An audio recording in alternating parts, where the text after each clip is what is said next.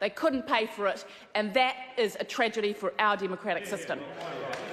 The Honourable Kris Faafoi. Speaker, can I begin by acknowledging and congratulating our Prime Minister, the Right Honourable Jacinda Ardern, the boss, and Clark, former flatmate of mine in my student days, but we'll leave it at that, for the arrival of young Neve last week.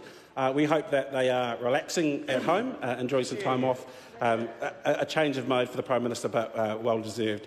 Can I just begin by responding to one comment from the previous speaker around transparency and put that into context of one example that has stuck out for me, and I remember very well from the last term of Parliament, where all through some documents about a housing roadshow, just 2 lines were deleted, Mr Speaker. And for the life of me, I couldn't understand in the context of the documents why these 2 lines had been redacted from all these documents. So, you know, we could have left it alone, or we could have pursued it. But we did pursue it, but we still didn't get any traction, and the lines were redacted, apart from where one official, I think, made a mistake and didn't redact those 2 lines in an email. And it said, we want to make sure that there's this government-funded roadshow because one of the National Party MPs at the time was thinking about running for a by-election and wanted to lift her profile. Now, I wondered why. Why would you want to have that redacted? And why would the government want that redacted? So if you're going to start throwing stones around about transparency, Mr Speaker, you just better be a little bit careful about your track record in the previous 9 years. So, as well as acknowledging the boss, I'd also like to acknowledge one of my colleagues in the House who was with us today, because we went and did a tour of the Wairarapa together, and that is my friend Kieran McAnulty. We started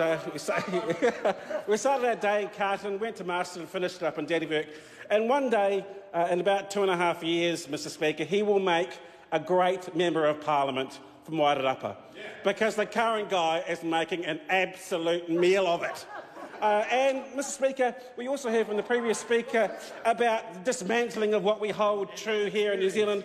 But I just want to take a moment of time from last week where the National Party went back to the 80s and Alistair Scott, the current Member of Parliament for Wairarapa, I hope he's not the policy chair for them, Mr Speaker, made some utterings in this House which, if you're worried about accusations of dismantling from this side of the House, this guy's taking it to another level.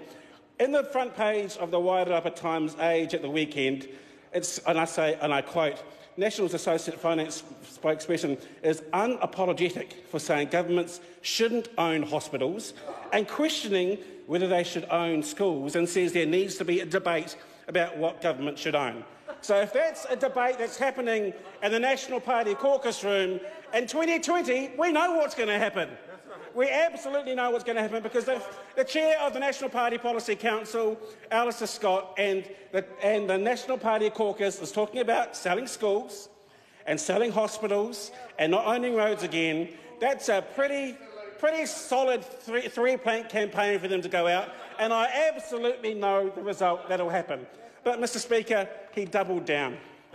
He doubled down. Alistair Scott didn't stop there. He said, just imagine if we sold $30 billion worth of housing assets and gave it to 65,000 tenants and said, see you later, find a place to live. So, not content with selling hospitals and schools, he said we should just give away the housing estate.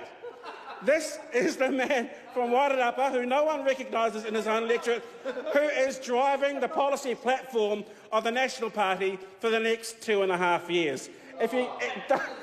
It's very rich, Mr Speaker, to sit on that side of the House and accuse us of dismantling what has been built up over decades, when the policy chair of the National Party from the MP for Wairarapa says we should sell the hospitals, sell the schools and sell the houses. If that's what the National Party wants to do and to pull its policy together for the next 2.5 years, then I say bring on 2020. Because on July the 1st, not too far away, in the short space of time we've had in government in this coalition, we're going to start helping families in a very meaningful way. On July the 1st, hundreds of thousands of more families will get support through Best Start, new mothers, and families will get another $75. Thousands of more families will get $75 more a week. So, Mr Speaker, if you want to talk about dismantling, talk about the guys who want to sell the houses, the hospitals and the schools. Just before I call a member, I just want to indicate to Matt King that you're not allowed to eat in the House. Order. Mr Speaker. The Honourable Michael Woodhouse. Thank you, Mr Speaker. Call me Nostradamus, but I predict, thank you very much,